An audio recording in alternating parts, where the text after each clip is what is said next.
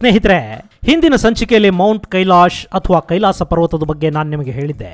ಅದರ ಪಕ್ಕದಲ್ಲೇ ಇರೋ ಮೌಂಟ್ ಎವರೆಸ್ಟ್ ಬಗ್ಗೆ ನಾವು ತಿಳ್ಕೊಳ್ಳೋದೇ ಇದ್ರೆ ಹೇಗೆ ಅಲ್ವಾ? ಹಾಗಾಗಿ ಎವರೆಸ್ಟ್ ಅನ್ನೋ ಜಗತ್ತಿನ ಅತಿ ಎತ್ತರದ ಶಿಖರದ ಬಗ್ಗೆ ಕೂಡ ಒಂದಷ್ಟು ಮಾಹಿತಿಯನ್ನು ಹೇಳ್ಬಿಡ್ತೀನಿ, ಕೇಳಿಸ್ಕೊಳ್ಳಿ ಗೆಳೆಯರೆ. ಎವರೆಸ್ಟ್ ಪರ್ವತದ ಬಗ್ಗೆ ನಾವು ನಮ್ಮ ಪಠ್ಯಪುಸ್ತಕಗಳಲ್ಲಿ, ಜನರಲ್ ನಾಲೆಡ್ಜ್ ಪುಸ್ತಕಗಳಲ್ಲಿ ಸಾಕಷ್ಟು ಓದಿದ್ದೀವಿ. ಜಗತ್ತಿನ ಸಮಸ್ತ ಪರ್ವತಾರೋಹಿಗಳು ಬದುಕಿನ ಅವಧಿಯಲ್ಲಿ ಒಮ್ಮೆ ಹತ್ತಲೇಬೇಕು ಅಂದ್ಕೊಳ್ಳೋ ಪರ್ವತ ಎವರೆಸ್ಟ್. ಹಿಮಾಲಯದ ಪರ್ವತ ಶ್ರೇಣಿಯಲ್ಲಿ ನೇಪಾಳ ಹಾಗೂ ಟಿಬೆಟ್ ಗಡಿಯಲ್ಲಿರೋ ಎವರೆಸ್ಟ್ ಸಮುದ್ರ ಮಟ್ಟದಿಂದ 29,035 ಅಡಿಗಳ ಎತ್ತರದಲ್ಲಿರೋ ಪರ್ವತ.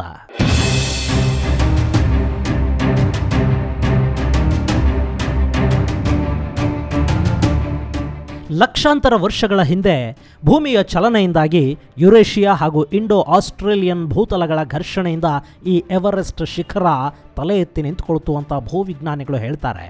ಅಷ್ಟೇ ಅಲ್ಲ, ಇವತ್ತಿಗೂ ಇಂಡೋ ಆಸ್ಟ್ರೇಲಿಯನ್ ಪ್ಲೇಟ್ ಉತ್ತರ ದಿಕ್ಕಿಗೆ ಚಲಿಸ್ತಿರೋದ್ರಿಂದ ಹಿಮಾಲಯ ಪರ್ವತದ ಬೆಟ್ಟಗಳು ಪ್ರತಿ ವರ್ಷ ಬೆಳಿತಿವೆ ಅನ್ನೋದು ವಿಜ್ಞಾನಿಗಳ ಮಾತು.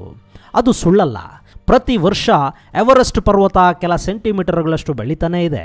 ಇದೇ ಕಾರಣಕ್ಕೇ ಮೌಂಟ್ ಕೈಲಾಶ್ ಕೂಡ ಆಗಾಗ ಬದಲಾವಣೆಯನ್ನು ಕಾಣೋದಕ್ಕೆ ಸಾಧ್ಯವಾಗ್ತಿರೋದು. ಅದಿರಲಿ, ಈ ಎವರೆಸ್ಟ್ ಕೂಡ 3 ದಿಕ್ಕುಗಳಲ್ಲಿ ಪಿರಮಿಡ್ ಆಕಾರವನ್ನು ಹೊಂದಿದೆ. ಇನ್ನು ಇಲ್ಲಿನ ವಾತಾವರಣ ಹೇಗಿರುತ್ತೆ ಅಂದರೆ, ಜುಲೈ ತಿಂಗಳಲ್ಲಿ ಇಲ್ಲಿ ಅತಿ ಹೆಚ್ಚು ಟೆಂಪರೇಚರ್ ದಾಖಲಾಗುತ್ತೆ. ಅದು ಎಷ್ಟು ಗೊತ್ತಾ? -18 ಡಿಗ್ರಿ, ಅಂದರೆ ಮೂಳೆ ಕೊರೆಯೋ ಚಳಿ. ಇನ್ನು ಚಳಿಗಾಲದಲ್ಲಿ ಇಲ್ಲಿ -60 ಡಿಗ್ರಿಗಳಷ್ಟು ಚಳಿ ಇರುತ್ತೆ. ಆ ಸಮಯದಲ್ಲಿ ಪರ್ವತ ಹತ್ತೋದಿರಲಿ, ಅದರ ಹತ್ತಿರಕ್ಕೆ ಸುಳಿಯೋದಕ್ಕೆ ಕೂಡ ಸಾಧ್ಯ ಆಗೋದಿಲ್ಲ. ಇಂಥ ಪರ್ವತವನ್ನು ಮೊಟ್ಟಮೊದಲ ಬಾರಿಗೆ ಶಿಖರಾಗ್ರಕ್ಕೇರಿ ದಾಖಲೆ ನಿರ್ಮಿಸಿದ್ದು ನ್ಯೂಜಿಲೆಂಡ್ನ ಪರ್ವತಾರೋಹಿ ಎಡ್ಮಂಡ್ ಹಿಲರಿ ಹಾಗೂ ನೇಪಾಳದ ತೆನ್ಜಿಂಗ್ ನೋರ್ಗೆ.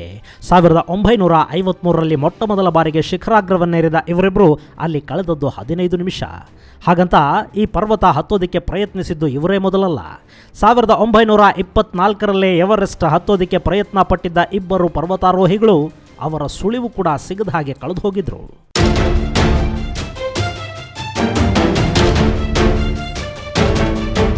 ಇನ್ನು ಎಡ್ಮಂಡ್ ಹಿಲರಿಯ ನಂತರ ಸುಮಾರು 2,000ದಷ್ಟು ಮಂದಿ ಈ ಪರ್ವತವನ್ನು ಏರಿದ್ರು. ಆ ಪೈಕಿ 200ಕ್ಕೂ ಹೆಚ್ಚು ಮಂದಿ ಆ ಸಾಹಸ ಯಾತ್ರೆಯಲ್ಲಿ ಜೀವ ಕಳ್ಕೊಂಡಿದ್ದು ನಿಜಕ್ಕೂ ದುರಂತಾನೆ.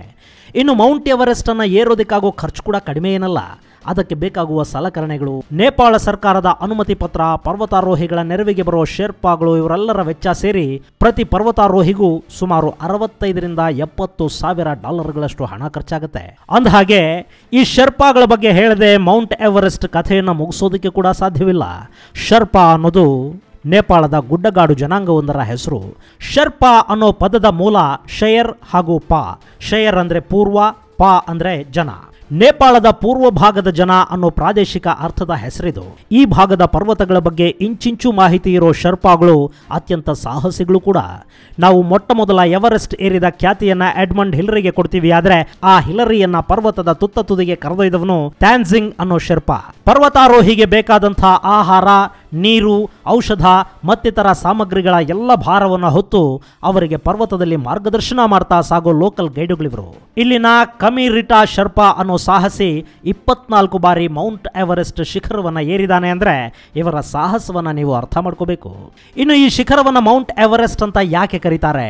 ಇಷ್ಟಕ್ಕೂ ಏಷ್ಯಾದ, ಅದರಲ್ಲೂ ನೇಪಾಳ್ ಟಿಬೆಟ್ ಗಡಿಯಲ್ಲಿರೋ ಶಿಖರಕ್ಕೆ ಅದೆಲ್ಲಿಂದ ಬಂತು ಯುರೋಪಿನ ಹೆಸರು? ನಿಜ ಏನು ಅಂದರೆ ಇದರ ಮೂಲ ಹೆಸರು ಮೌಂಟ್ ಎವರೆಸ್ಟ್ ಅಂತೂ ಖಂಡಿತ ಅಲ್ಲ. ಈ ಪರ್ವತವನ್ನು ಟಿಬೆಟನ್ನರು ಚೋಮೋಲುಂಗ್ಮಾ ಅಂತಲೂ, ಚೀನಿ ಭಾಷೆಯಲ್ಲಿ ಝುಮೋಲುಂಗ್ಮಾ ಅಂತಲೂ ಕರೀತಾರೆ. ಹಾಗಂದ್ರೆ ಅತಿ ಎತ್ತರದ ಪರ್ವತ ಅಂತ ಅರ್ಥ.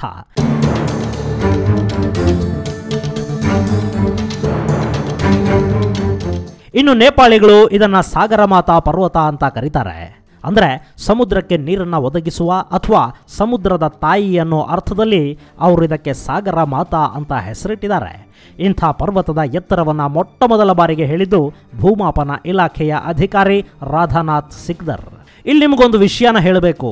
ಬ್ರಿಟಿಷರು ಭಾರತಕ್ಕೆ ಬಂದು ಇಲ್ಲಿನ ಆಡಳಿತವನ್ನು ತಮ್ಮ ಕೈಗೆತ್ಕೊಂಡ್ರಲ್ಲ, ಆಗ ಇಲ್ಲಿಂದ ಏನನ್ನೆಲ್ಲ ದೋಚಬೇಕು, ಹೇಗೆಲ್ಲ ದೋಚಬೇಕು ಅನ್ನೋದನ್ನ ಅರ್ಥ ಮಾಡ್ಕೊಳ್ಳೋದಕ್ಕೆ ಅವರು ಇಡೀ ದೇಶವನ್ನ ಸರ್ವೆ ಮಾಡೋದಕ್ಕೆ ನಿರ್ಧಾರ ಮಾಡಿದ್ರು. ಯಾಕೆ ಅಂದ್ರೆ ಇಲ್ಲಿ ಏನೇನಿದೆ ಅನ್ನೋದೇ ಗೊತ್ತಾಗದೆ ಇಲ್ಲಿಂದ ಏನು ತಗೊಂಡು ಹೋಗಬೇಕು ಅನ್ನೋದನ್ನ ಅರ್ಥ ಮಾಡ್ಕೊಳ್ಳೋದು ಹೇಗೆ? ಸೊ ಅದಕ್ಕಾಗಿ ಅಸ್ತಿತ್ವಕ್ಕೆ ಬಂದದ್ದು ಭೂಮಾಪನ ಇಲಾಖೆ. ಇವತ್ತು ನಮ್ಮ ಜಮೀನುಗಳಿಗೆ ಬೌಂಡ್ರಿ ಹಾಕಿ ಇದು ನಂದು ಇದು ನಿಂದು ಅಂತ ಅರ್ಧ ಅಡಿ ಜಾಗಕ್ಕೆ ಮರ್ಡರ್ ಮಾಡ್ಕೋತೀವಲ್ಲ, ಈ ಪದ್ಧತಿಯನ್ನು ಭಾರತದಲ್ಲಿ ಶುರು ಮಾಡಿದವರು ಕೂಡ ಬ್ರಿಟಿಷರೇ. ಅದಿರಲಿ, ಆ ಬಗ್ಗೆ ಮುಂದೊಂದಿನ ಹೇಳ್ತೀನಿ. ಭಾರತವನ್ನು ಅಳತೆ ಮಾಡೋದಕ್ಕೆ ಅಂತ ರಚನೆಯಾದ ಭಾರತೀಯ ಸರ್ವೆ ಇಲಾಖೆಯ ಅಧಿಕಾರಿಯಾಗಿದ್ದರು ರಾಧಾನಾಥ್ ಸಿಕ್ದರ್. ಈ ಶಿಖರ ಸುಮಾರು 29,000 ಅಡಿಗಳ ಎತ್ತರದಲ್ಲಿದೆ ಅಂತ ಹೇಳಿದವರು ಕೂಡ ರಾಧಾನಾಥ್ ಸಿಕ್ದರ್ ಅವರೇ. ಅವತ್ತಿಗೆ ಭಾರತದ ಸರ್ವೇಯರ್ ಜನರಲ್ ಆಗಿದ್ದವನು ಆಂಡ್ರ್ಯೂ ಸ್ಕಾಟ್ವಾಗ್. ಆರಂಭದಲ್ಲಿ ಬ್ರಿಟಿಷರು ಇದನ್ನು ಪೀಕ್ 15 ಅಂತ ಕರೀತಾರೆ.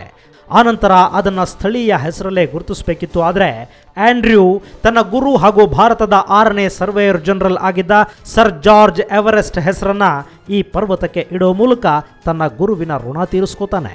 ಈ ಜಾರ್ಜ್ ಎವರೆಸ್ಟ್ 1830ರಿಂದ 1843ರವರೆಗೆ ಭಾರತದ ಸರ್ವೇಯರ್ ಜನರಲ್ ಆಗಿ ಕೆಲಸ ಮಾಡಿದ್ದ. ಮುಂದೆ ಆತನ ಸಾವಿನ ನಂತರ ಎವರೆಸ್ಟ್ನ ನೆನಪಿಗಾಗಿ ಈ ಪರ್ವತಕ್ಕೆ ಮೌಂಟ್ ಎವರೆಸ್ಟ್ ಅನ್ನೋ ಹೆಸರಿಟ್ಟರು. ಇವತ್ತಿಗೂ ಕೂಡ ನಾವು ಎವರೆಸ್ಟ್ ಹೆಸರಲ್ಲೇನೆ ಈ ಸಾಗರ ಮಾತಾ ಪರ್ವತವನ್ನು ಗುರುತಿಸ್ತೀವಿ. ಇನ್ನು ಈ ಎವರೆಸ್ಟ್ ಜಗತ್ತಿನ ಅತಿ ಎತ್ತರದ ಪರ್ವತ ಅಂತ ಹೇಳ್ತೀವಲ್ಲ, ಹಾಗಂತ ಇದು ಅತಿ ಉದ್ದದ ಪರ್ವತ ಅಂತೂ ಖಂಡಿತ ಅಲ್ಲ.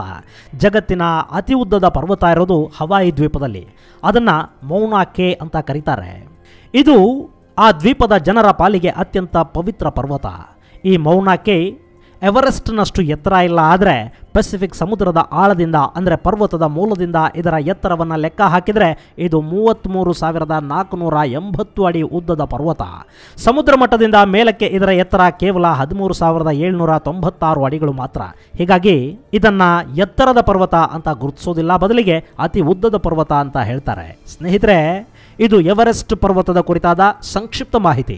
ಇನ್ನು ಎವರೆಸ್ಟ್ ನಂತರದ ವಿಶ್ವದ ಅತಿ ಎತ್ತರದ ಪರ್ವತಗಳ ಕುರಿತಾದ ಮಾಹಿತಿಯನ್ನು ಮುಂದಿನ ಸಂಚಿಕೆಯಲ್ಲಿ ನಿಮಗೆ ಕೊಡ್ತೀನಿ. ಅಲ್ಲಿವರೆಗೆ ಜೈ ಹಿಂದ್, ಜೈ ಕರ್ನಾಟಕ.